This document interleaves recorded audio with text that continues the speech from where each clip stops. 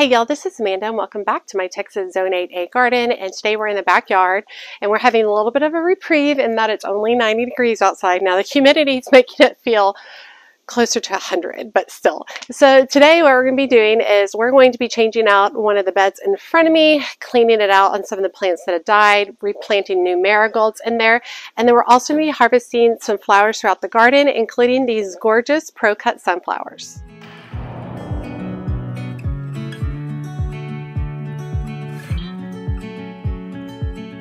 Okay, so my ProCuts are doing really well. These are the plum ProCuts. They're absolutely gorgeous, and so we're going to be harvesting some of those today. These are the gold lights, which are my favorite sunflowers, and so I'll be harvesting some of that today, but let me show you the flower bed we're going to be working in. So we're actually going to be working in this flower bed today. It had a number of things going on in it. It has a lot of snapdragons that I'm going to be cutting all the way back. It has some volunteer celosia going on in here. It has some volunteer basil going on in here. Over on this side, I had a couple of plants of scabiosas that have since been cut back dramatically. They were getting those fuzzy caterpillars really bad. And then this area right here is where I was growing Sweet Rocket, and Sweet Rocket is a biennial, so I grew it for 2 years for it to finally bloom. And then when it finally did get close to blooming,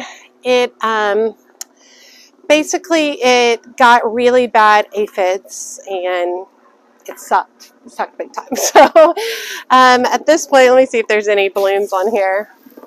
I mean, there's a few, but I'm going to pull it up at this point. I'm over it, and I'm going to replace it with some fresh marigolds. So let's start by getting this cleaned out. Now you're probably going to notice this bed in front of me. It is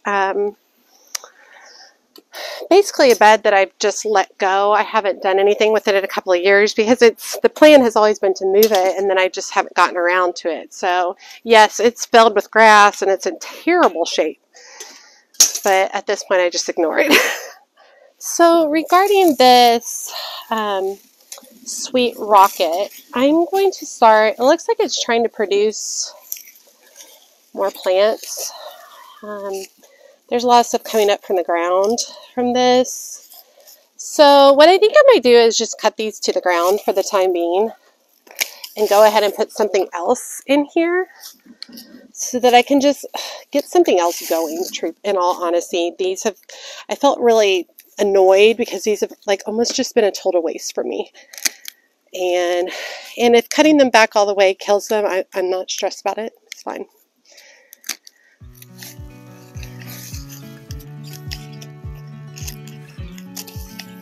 Okay, I think I'm going to keep the celosia, but I am going to top it. So basically, I'm just following the celosia down and then cutting it above a set of 2 leaves to produce more growth.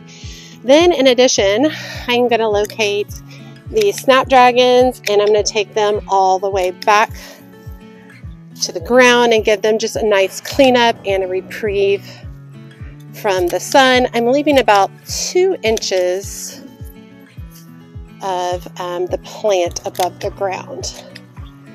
These may or may not die, but I wasn't really concerned because this isn't really an area that I'm wanting to keep snapdragons in.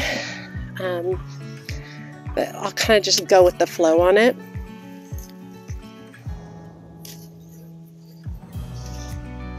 I feel like at this time of year I just get really brutal with my plants.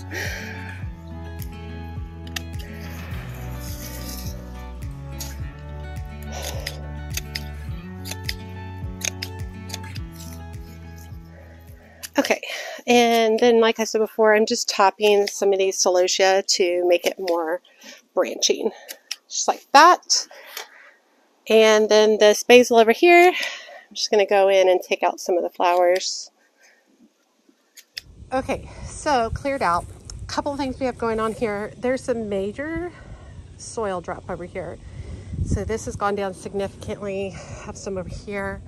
So even though I've got existing plants in here, I am going to toss in a couple of bags of soil just so that I have a better foundation, because this soil is really thin, and when it's thin like that, a ton of grass will come through like that.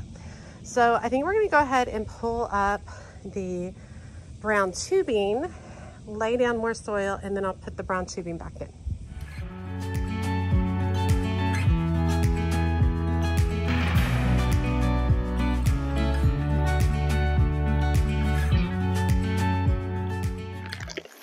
Okay, and the soil I'm using is called BM7. And this is a soil, potting soil. It's good for raised beds too, that I get from Homegrown in Farmersville. And I know y'all are going to be concerned about all these snapdragons I'm covering up. But either they'll grow through the soil, or they won't. I'm okay either way.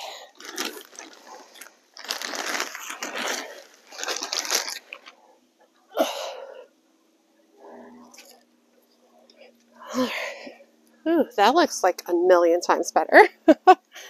Okay, so the next thing I'm going to do is come back through with my drip lines. And yeah, you can totally sink your drip lines down lower if you want.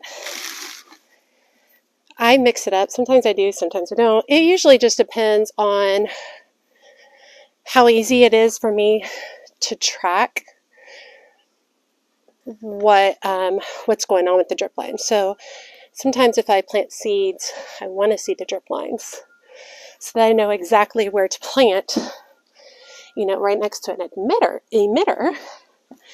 and then I know exactly that seed is getting water. So it really kind of just depends. Okay, that's looking good.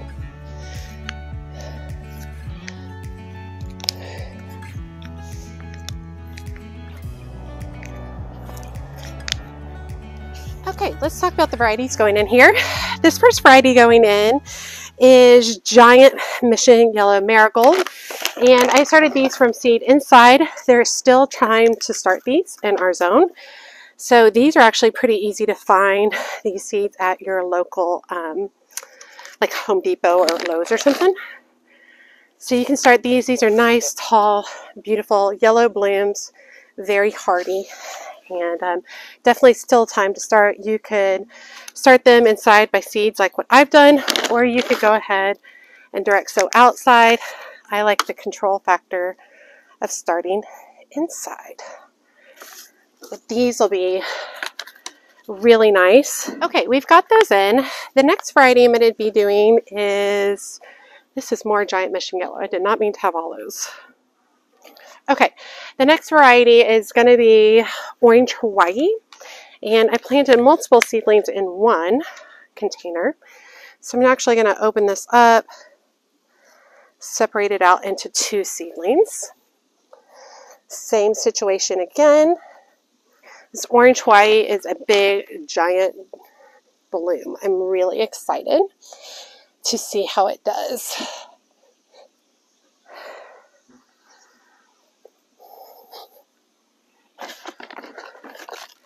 Now the Orange Hawaii, I believe I purchased this one from either Baker Creek or Johnny's. So you can order those still online if you're interested.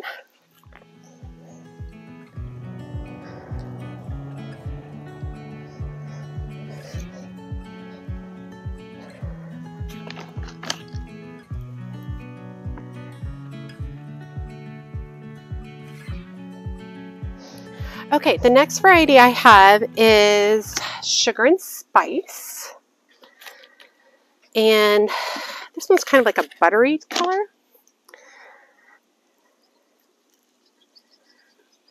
And it did not do as well during the germination process as some of the others did. So I don't have as many seedlings of that. And of course I gave a bunch to my friend Kristen for her garden. Okay, the next variety, and it looks like this one's broken, is Kilimanjaro White. And this is more of a truer bloom, but it has kind of like a yellow center, I believe.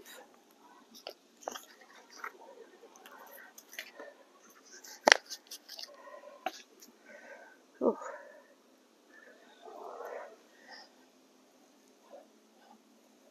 Okay, and then for the last one, I actually have a few more of the Giant Mission Yellow.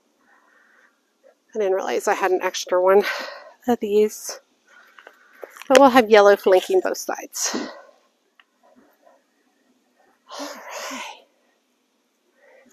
Sweet. Now, ideally, you're going to plant your seedlings at the coolest part of the day. I'm just kind of at a point where this is my coolest part of the day. The next few weeks are going to be really, really hot. So I'm going to get these in. I'm going to water, and they are going to wilt today, but they'll perk back up, and I'll be checking on them every day to make sure they're well watered and that they're not overcome by the sun. If worse comes to worse, I can always put some shade cloth over them to help them out a little bit. All right, and when watering in your seedlings, you're not going to water from above where you kind of like pound them down. You want to water low at the base of each of the plants. Just like this. I'm not trying to like flood them out because their roots aren't really attached to the soil there yet. So I don't want to water it so much that it displaces the soil that's currently holding it in place. Okay, and then one more thing. I'm not going to do it today, but I'm probably going to come through and top these marigolds just to make them a little bit more bushy. But I'm not going to do that today. They've been through a lot of stress already. So let's go ahead and look at harvesting some flowers. Okay, so a while back, I guess maybe 2 months ago, I planted a bunch of these sunflowers from seed. And they are ProCut, so they're not branching, so they're only going to have one bloom on them. And basically going to keep this bed going for a while. So as soon as I cut, I'm actually going to immediately place with more sunflower seeds in each of the locations. So when I cut, I'm actually coming all the way down here to the bottom and cutting that all the way at the base. And look at the size of that sunflower. Isn't that glorious? And so what I'm going to do is strip off the leaves. And I don't need the big giant stem, but I love the big giant bloom. That looks fabulous. And just put it down here into a bucket of water.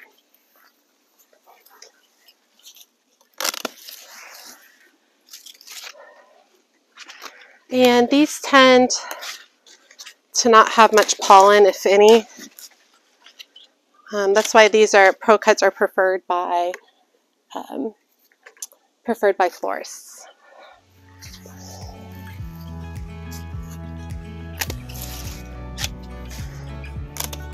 And as I'm cutting these back, it'll make more room for the smaller stems coming up to have a little more room too, for more growth.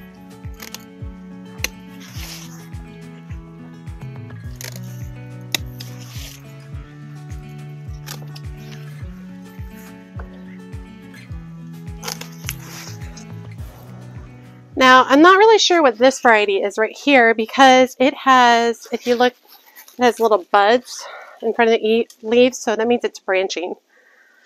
So I've heard sometimes that can happen with the ProCuts, is it can revert back to its original form, so I guess that particular seed did. And then it looks like I have one of the gold light, which are hands down my favorite sunflower. I love their size. I love how happy they are with that beautiful golden center. I just think it's got a little bug hanging out there.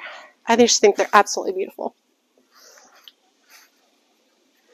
This one's not quite open. I'll go ahead and take that one right there.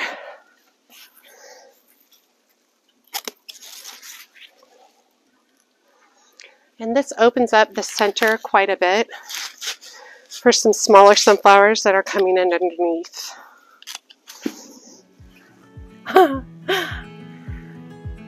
That's gorgeous. Absolutely beautiful.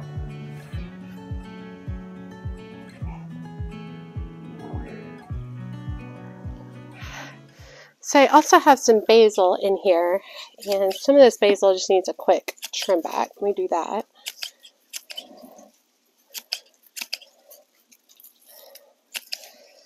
And that'll get it producing again. And then I've got some of this beautiful cardinal basil that's been coming up. So I'm going to harvest a few stems of that. Kind of has like a beautiful like purple fluff. Look how pretty that basil is. Cardinal basil. And it gets much bigger. I'm harvesting early. Absolutely gorgeous. Okay, I have a good amount of zinnias over here. And these are volunteers. I had plants in here last year. And I'm not sure what the variety. They're, I think, maybe pink enchantress.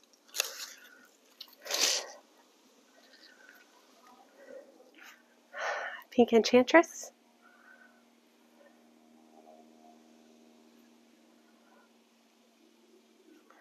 Okay, over here I have some status. And this status is called Forever Silver. And it's kind of like a white, but has kind of like a lavender kind of gray tone to it. And if you keep harvesting status, it will keep producing blooms. You definitely don't want to let the blooms like die on the plant. Trust me, I've done it. And the plant stops producing.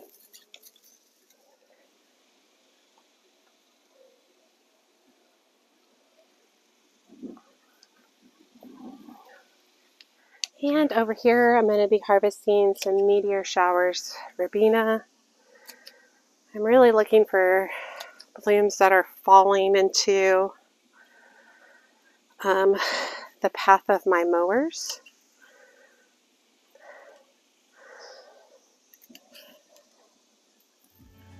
I'm running out of energy.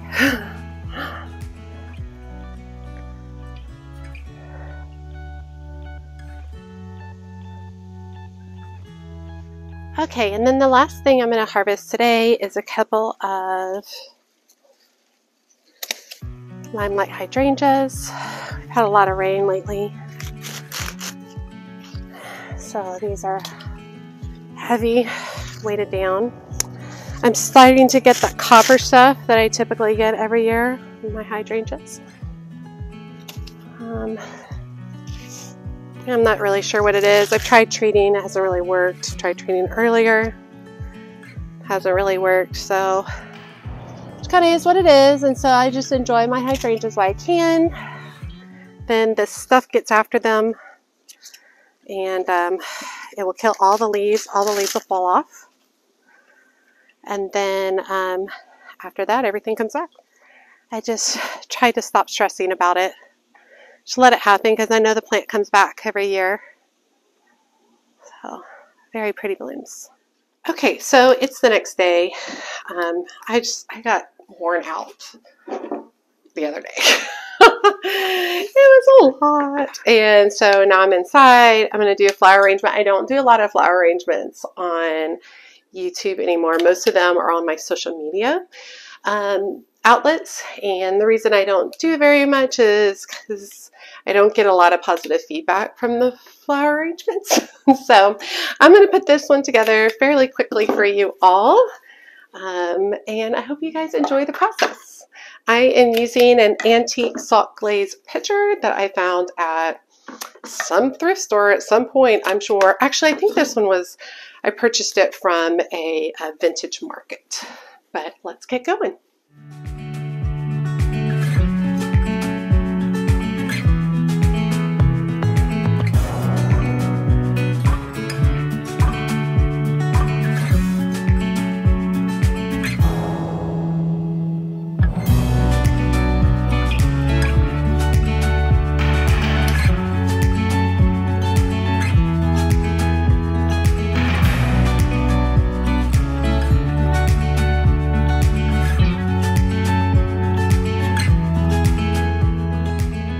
Okay, I love how it turned out. Very fun and funky. I like the drumstick alliums kind of sticking out. This is fun and whimsical, and this will be beautiful on my kitchen table. And then my sunflowers, I think what I'm going to do with my sunflowers, my mom and dad are 6, and my mom loves sunflowers. So I think I'm just going to bundle these up, take them all over to her, let her enjoy them in her house. All right, you guys, I hope you enjoyed today's video. As always, make sure you hit that subscribe button and that notification bell so you know when my latest videos are up. And make sure you check me out on Facebook, Instagram, and TikTok. If you are looking For my flower arranging videos, that's where they are. They are on my social media outlets. I don't put them on YouTube as often anymore, but today I was feeling it and I just couldn't pass up the opportunity to arrange all of these. I'm really happy with them. All right, y'all. As always, she's a mad gardener or decorator or anything else that she wants to be. Thanks, y'all.